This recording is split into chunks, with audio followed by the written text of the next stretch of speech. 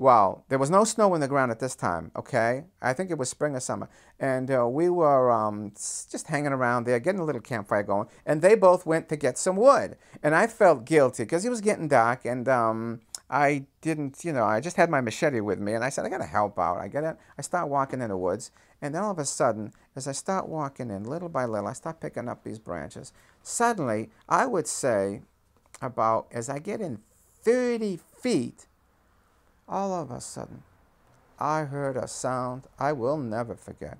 I don't scare easily, but I have to admit, I was very scared when I heard that sound. It sounded like it was only about, I would say, maybe 30 to 40 feet away from me at the most. And it sounded like it was like nothing I ever heard before. It was like out of a horror movie.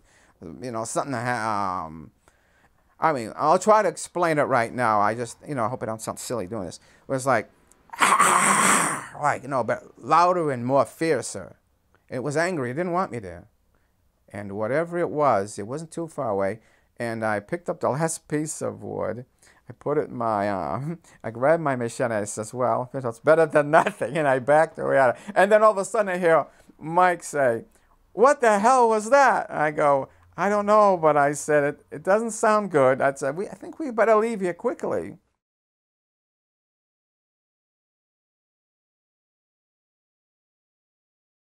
I remember that me and this psychic woman, who didn't want to go in there because, she had told my fortune for at least an hour, Somebody had fixed me up with her.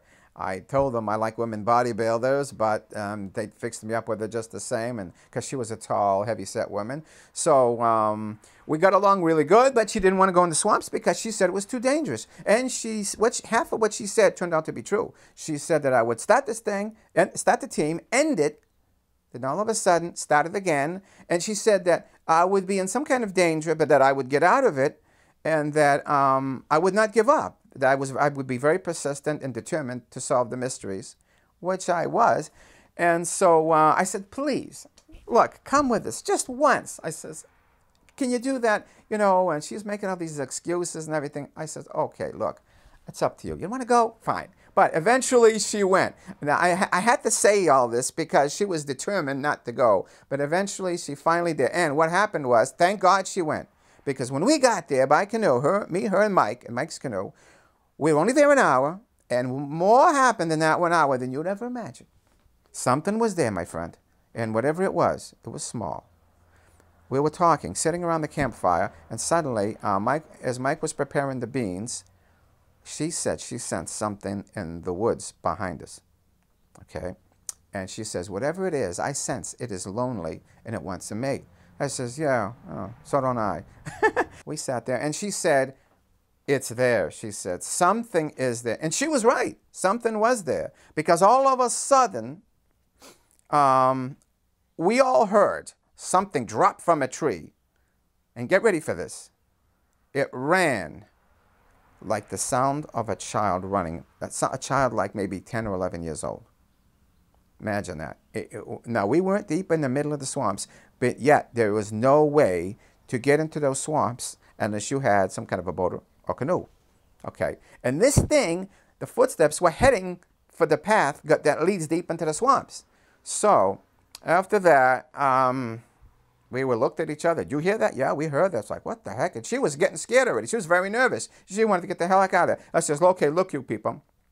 I'm going to speak in different languages, just for the heck of it. I spoke in Portuguese, Spanish, French, Italian, Russian, and German, and English, just for the heck of it to see if I understood the language. All right, so as I went to go check on the canoe, suddenly I heard a scream and then a shot. And so I went over to run the help to see what was going on, and there they were. She was a big woman. She almost knocked me over. She's like, get out, come on, let's go, let's get in the canoe. I says, well, take it easy. You almost knocked me over, And she goes, well, I said, well, what happened? And she's telling me, she's like, well, I thought I saw something, a big furry thing, and I told Mike to shoot. I says, Mike, did you see something? He goes, well, I'm not sure. I thought I did. I said, Mike, if you're shooting him, you got to be shooting at something. So anyways, we all get in the canoe and get out, put all the stuff in there. And, oh, my God, I thought she was going to knock us into the stinking, in a river. I sat in the middle with a gun, a rifle in my right hand and the flashlight in my left. And she said that something threw something at us, but I didn't see nothing. And eventually, we finally left that area. I went back the next week with Mike and stood there for an hour again, maybe 2 at the most, and nothing happened. So something is definitely there.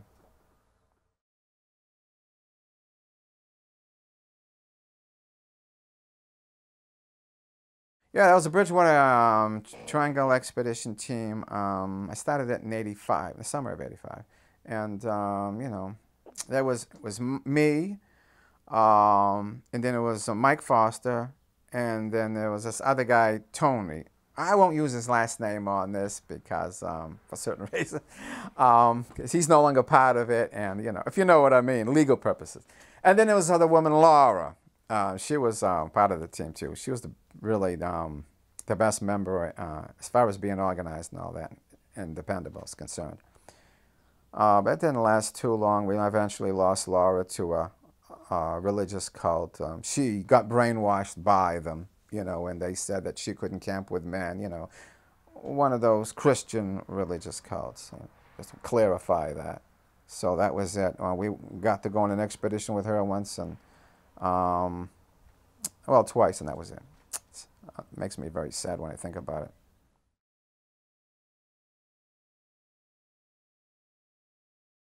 Native American people. Well, so I know a little bit about them. You know, the chief, when I had a talk with one of them in particular, he was extremely informative.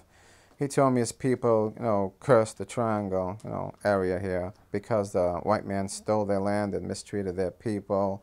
The indigenous people to this area, the Wampanoags, who I've just recently found out have a few Portuguese words in their language. That was very exciting news for me because I'm Portuguese. And I hope to go to a powwow soon so I can talk to them about that.